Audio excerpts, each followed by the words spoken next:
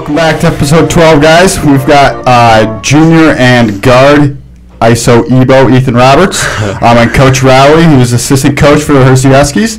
I'm not going to lie, guys. I think this is good. I've looked forward to this one all year. I'm pretty excited about this one. I think you'll like this. We got a lot of questions for them, too. So let's get into it because this is going to be a long one. So first one, Ebo, when you played basketball in Memphis, you played with a big-time rapper nowadays, NLE, who is the same age as you, who you recently saw this weekend, I believe. Right. Correct? And you've become good friends with. How was it playing with him, and how does he act now with all the fame and all that? Was it easy one? How does he act now? He acts the same. Like I said, we're pretty good friends, so not much has changed. Mm-hmm. But yeah, he really acts the same. But what was the other question? What was it like playing with him? He was super athletic. I'm not sure if you guys seen highlights or anything, but he was super athletic. Yeah, he was he's a pretty solid point guard. Where he touch the rim in 7th grade. He's just a freak athlete. Yeah. Ebo, what do you think the difference in play style is from your sophomore year in Memphis to your junior year at Hersey? Oof. Sophomore year, I would say Memphis basketball. It's the same thing, obviously, but it's way faster and athletic. The kids there are so much more athletic. You get it out in transition and push it. Here, it's more of slow down basketball. Yeah, it was basically so I'd excel in Memphis. What do you say? I'd excel in Yeah, Memphis. absolutely. Moving from Memphis at the end of last year, you were looking for multiple schools in this area. What attracted you most to Hersey? What attracted me most was my mom and my aunt both went here, so it was kind of like a family thing. I was I want to follow their footsteps, and that was about it. With Meadows coming up on Friday, you'll get another shot at playing against Max Christie. What are you guys going to do differently to try and pull out a W? Well, I don't know we have to do anything differently. We just have to do some things better. Yeah. One of the things that we have to do is keep him from penetrating past the three-point circle and into the lane. If we can get him outside, make him shoot outside, we have at least a better chance. He's a good shooter, no doubt about that. But he gets the ball near the basket, and he's almost unstoppable. So, bottom line is we have to have 10 eyes focused on him wherever he goes. And when he starts putting the ball on the floor and beginning to get downhill, that's where we all got to help out.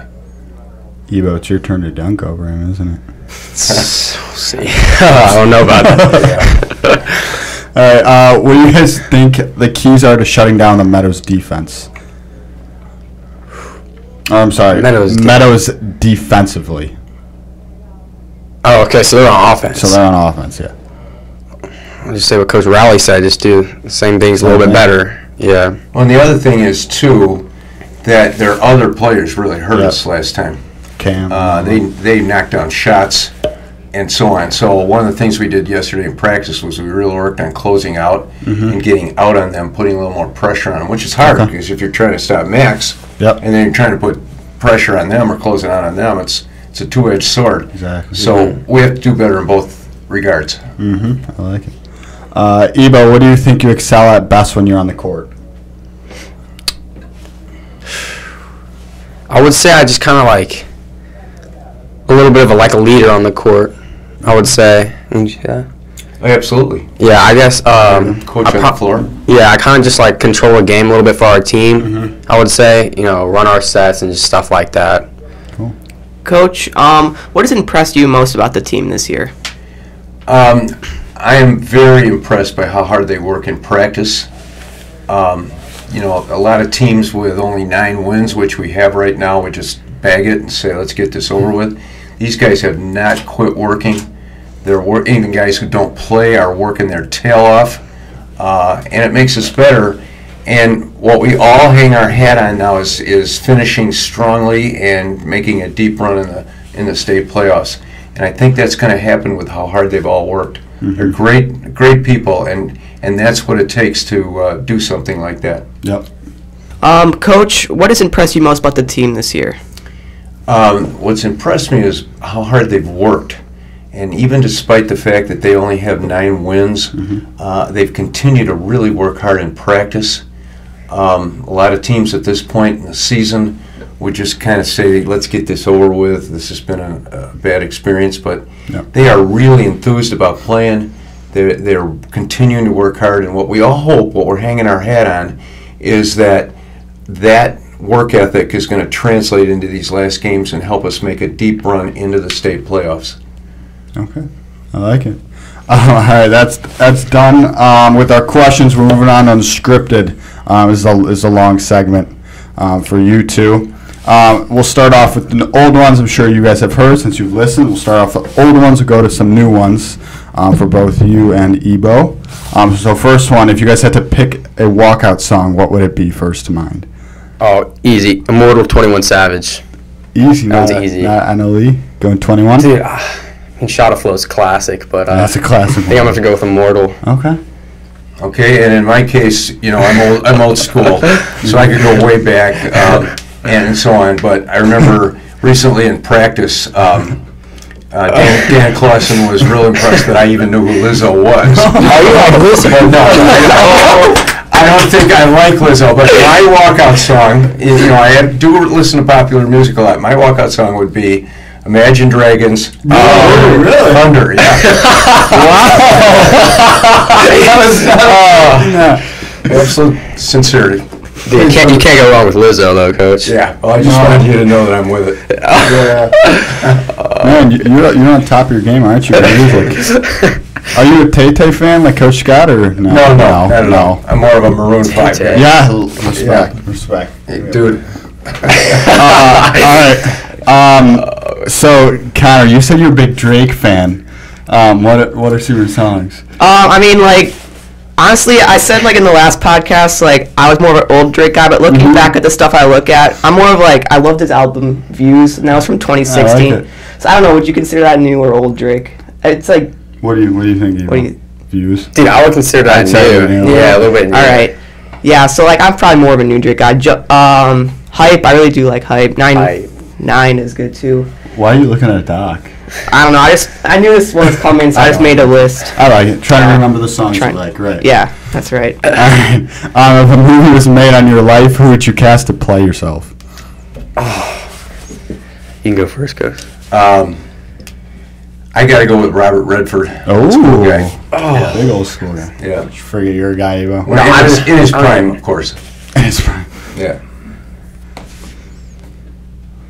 Dude, I have no idea. I got something for you. This might sound like a weird one, but I would say Tobey Maguire because I love I love those Spider-Man movies. So like, I feel like it'd only be right. So you're not a big Tom Holland guy. You're Tobey Maguire. Oh, Tom Holland's pretty solid too. But dude, I just grew up watching Tobey Maguire, man. Okay. So I don't know. I guess I'm gonna go with him. All right, this one you've been voted number one by every person, I think, for this one. But Yeah. best shoe game on the team. Don't you can say yourself. If you. Oh, best shoe. Okay. Dude, I'm gonna have to go with Ocon. He's always rocking the lifestyle Hardens. Yeah, he's got like a whole collection of those. So I'm gonna go with Ocon. Yeah, I got Ebo at number one. Ebo. Yeah, absolutely. All right, I want to see if what you guys think about this one. Most important Civil War battle. You going back to my history on wheels in college. Battle of Appomattox. How about that? Never heard of that one. Appomattox Courthouse. You know what I'm talking about? Oh, Yeah. okay. I would say Shiloh. Shiloh. Yeah, I've been there. Went there 4th Have you? grade. Yeah, it's kind of where I live or near I live. So I always go with Shiloh. That's a cool one. Yeah. If you could pick, actually no, I'm cutting that one out. How many holes are in a straw? One. One? I'm going with two. Thank you. Thank you. How is it one? Dude, You got to cut each end. if you put something through it goes through its one hole. It's just a long, elongated You got a hole. hole on the other end. Durkin.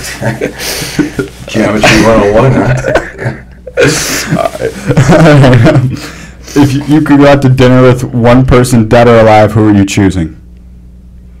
It'd only be right for me to say Kobe Bryant. Dude, seriously, I thought you were gonna pick Millie Bobby Dude, Brown. no, it's days are past. That's respect. Okay, Yeah. that's respect though. I like that pick. I'm going with Jesus. Jesus. Classic. This is all big. If you could only And what would you say to him? Pardon me? What would you say to Jesus? How do you maintain such a great attitude with all that you see around you? How can you help me do that same thing? That's a deep. That's question. That's deep. It's the first thing you say to him? Yeah, absolutely. Not like hello Jesus, like I really appreciate you, etc. But that would be my question. Okay, Yeah. okay. If you could listen to only one artist for the rest of your life, who would it be? Gosh. Go first. Adam Levine. Really? Yeah, Wow, you. absolutely. Big fan. Big Maroon fan. yeah. Are you going to their show this summer? My wife and I went last summer Really? at the Where? United Center. How about They that? played United Center. last Mm-hmm. Yeah, I'm gonna have to go with my boy, NLE. Lion. Respect.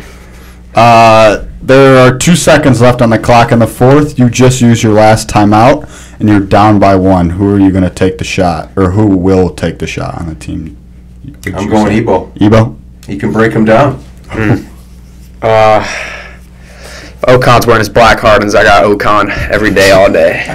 You're subbing Ocon in. For Yes, absolutely, yeah. The guy's clutch. So this is a 3-parter for you, Ebo. I don't know if you notice it, but you do have kind of a southern Memphis accent. Has anyone told you that? Yeah, a lot of people told me that when I first came here. I can't recognize it really. You don't recognize No. it? It's just how you... Yeah, that's probably just how it is. So, obviously, you said most people notice it, so that's a part. Do you like it? And if you could pick any other accent to talk, what would it be? I mean, I don't even realize it, so I guess I like it. Mm-hmm. But, I mean, you guys have an accent too, though. Yeah. Oh, yeah. Like, We talk different than you. yeah, what was the other question too? What other accent would it be? Like, Australian? Oh, dude, Anything I else? love British Same. accents. British Oh, accents okay. are awesome, so yeah, I don't have a British accent. Anything for you, Coach Rowley? Any accent? I'd like to have a little more refined Okay. language. Yep. I think that Chicago people like myself talk in a very crass way. Mhm. I actually like the way he speaks better than the way I speak. I like how you Yeah. speak. Absolutely. I don't know what that sounds like. All right, Ebo, from one of the previous unscripted questions, you have been the #1 biggest trash talker. What do you have to say about that? Dude, I don't know if I agree with that. I mean, I don't know, I guess. I don't really trash talk. I kind of just, like, let them know. You get That into makes- it. Did I what? You get into it with them. No, I don't get it. I mean, I wouldn't say, do I get into it with it? I don't notice it very much. I notice Brent Wolf more than you. I guess a little, yeah. Brent likes to chirp in practice. Mm-hmm. So I guess I would say Brent. All right, this is a big. Actually, no, I'll save that one for later. All right, got a couple more. These were given to me. So we'll go both, then Ebo, and then you, Coach Rowley. So what relaxes you when you're stressed out? This is for I work out. Okay. I'm a big fitness guy. Now at the new Arlington Ridge Center. Oh. Big time. I do strength training. I do cardio. Do you? Stretching at my age, very important. Mm-hmm. Yeah, that's what does it for me. I would definitely say lifting weights clears Working my out. head. So that's probably the most relaxing. Or yoga. I used to do yoga. a lot. Yoga. Yeah. For, Big like, Orange injured- Theory guy? No. I used to do with Coach Scott's mom. Okay. And then, a little bit back in Memphis. But I would say weightlifting or yoga. All right. If you had a boat, what would you name it? I'm going with Chief Wick. I like that. Gotta honor that whole image. I have no idea. Probably something simple. Like USS Ethan or something. Oh my They God. name it after me. ISO Evo. Just put ISO Evo. Yeah, be lit. All right. What is your best meal that you can make yourself? One of my weaknesses in life is that I don't cook very much. Me too. I'm trying to learn. My wife is an excellent cook, and so when I really pressure her, I try to learn from her. So Recently, I've been into tilapia. Yeah. Tilapia fillet, breaded, and so on, a little olive oil, and that kind of thing. One of our favorite meals at home. Yeah. Mine's kind of simple. I mean, I really don't cook for myself unless like everybody's gone. It's breakfast. So I would just say like Pop-Tarts. toast. Yeah. All right. What is your? Can you even make a peanut butter bagel? Yeah, of course. I just put peanut butter on it, dude. I'm Not not the same thing as toast. What is your most useless talent?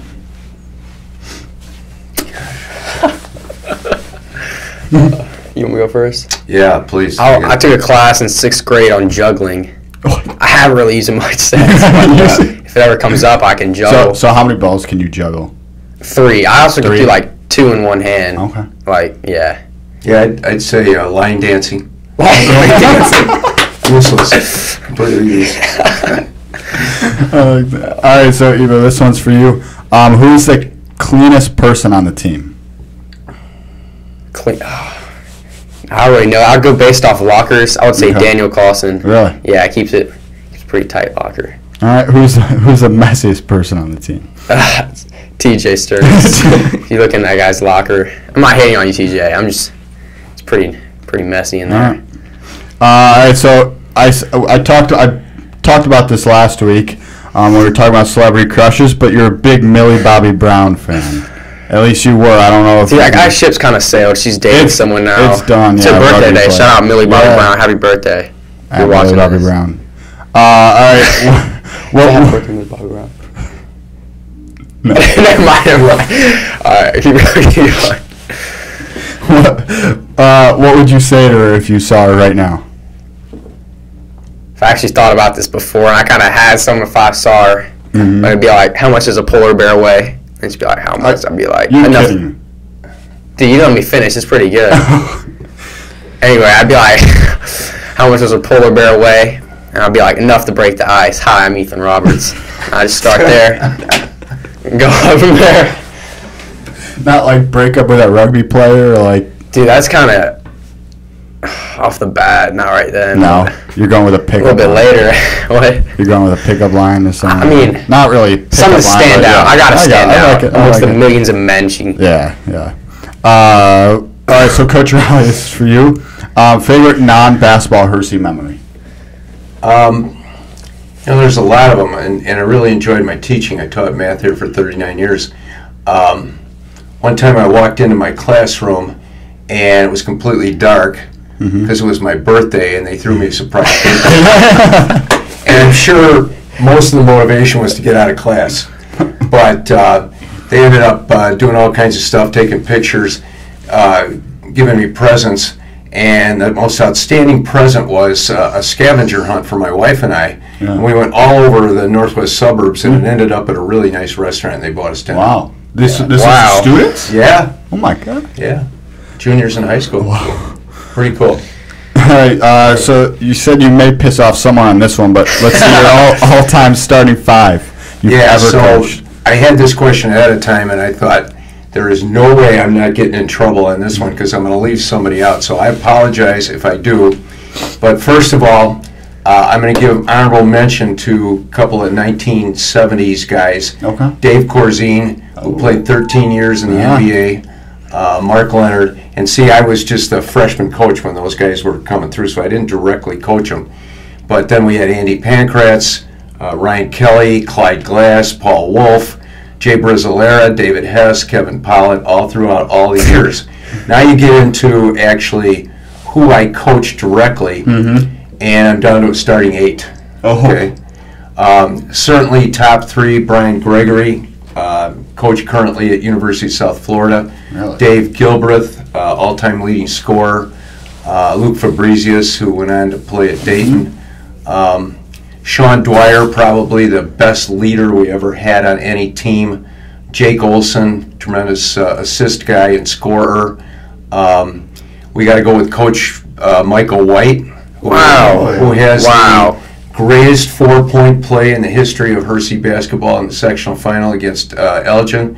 John Camardella, the head coach at Prospect, And finally, Bill Markham, 6'11", from our 1987 team, who was a sophomore on our 85 Elite 8 team, and so on. So hard to really narrow that one down, but there's kind of a highlight of all the years that I've been here. I think that's embarrassing. I only know 2 of those guys. Yeah. Get on the website. Probably should. Tell us about your closest organization practice. Closet organization. Okay. Oh, yeah. Jesus. Closet organization. This is fine. Okay. So I go to high school. I'm very strong in mathematics, which I ended up teaching. And I got these really dull and boring guys that are my teachers. One guy wears a brown suit all week with the shirt and tie that he wore to church on Sunday. The next week he wears a blue suit. And then the third week he comes back with a brown suit. And that's the way it was all year long. And I thought, if I'm going to be a math teacher, I'm not going to be dull and boring.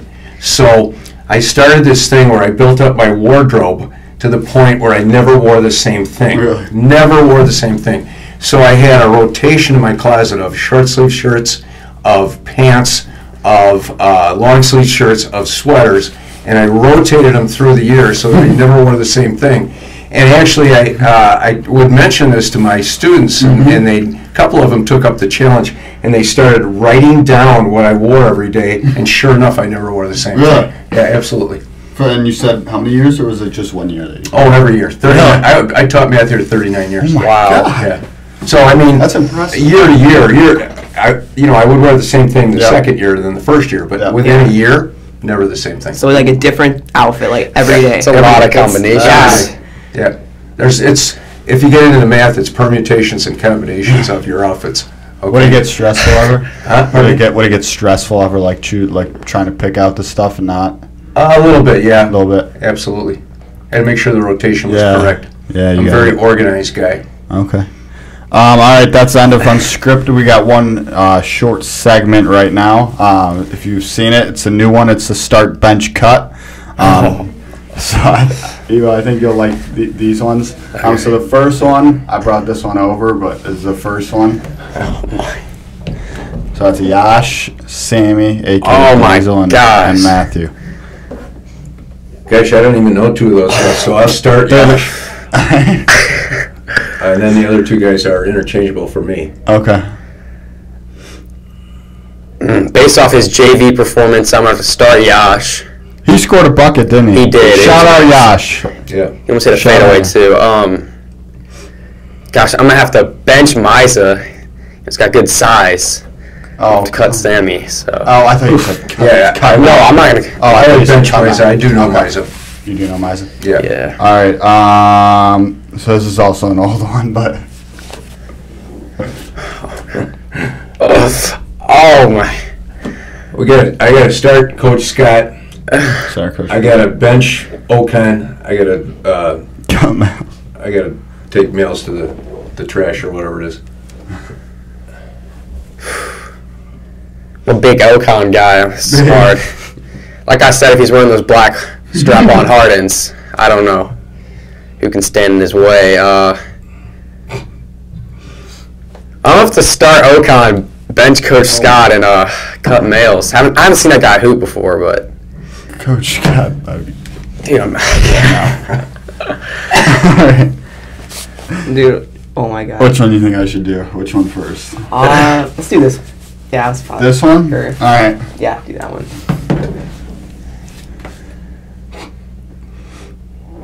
You know who that is? Nope.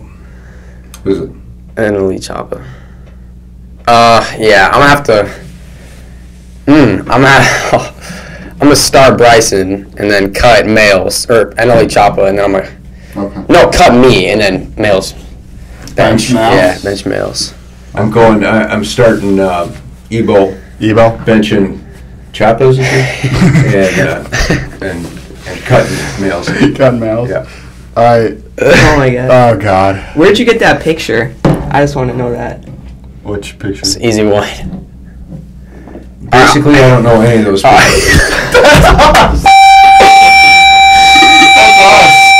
That's Max. That's Durkin. Oh, that's you guys? That's Yeah. really Bobby Brown. Bobby Brown.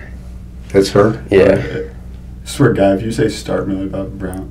Dude, what do you expect? It's your birthday, bro. Okay, we'll give it that one. But tomorrow, I got to start Max bench Connor and cut. I made him. I'm gonna start Millie. Happy birthday, Millie. And then Happy birthday, Millie. Yeah. Oh, this is tough. I have no idea, but I'm gonna bench Durkin. Let's go. Yeah, I'll let you know. I beat him at the Arc the other day. When'd you beat me in the Arc? Well, play? we were on the same team. Yeah. If I played you, I So would you beat at you. the Arc on Monday with 8,000 kids? No, Not Monday, Oh. Sunday or something. Okay. But All right. Well, that's the end of episode 12 with Evo and Coach Rowley. Any shout-outs? You want to shout out Millie? Okan. Yeah. Anyone else? Shout out to my wife who has supported me for 50 years of marriage. All right. That is the end of episode 12. Thank you for tuning in, guys.